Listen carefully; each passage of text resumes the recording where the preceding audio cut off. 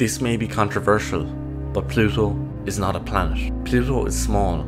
It is only 18% the size of Earth and is even smaller than our moon. It is so small, in fact, that even the country Russia has a larger land area than it. But its tiny size is not the whole reason why Pluto got downgraded to a dwarf planet. You see, Pluto orbits our solar system along the Kuiper Belt, an area of the solar system which hosts thousands of comets, asteroids and other small objects. Some of these objects rival Pluto in size, such as Makemake and Haumea. So, instead of adding dozens of planets to our solar system, the definition of a planet was revised. Now, to qualify as a planet, an object must clear away any other objects of similar size in its vicinity. Because Pluto is surrounded by thousands of objects on its flight path, it was demoted to a dwarf planet. In other words, Pluto is just one of the largest objects that make up the Kuiper Belt.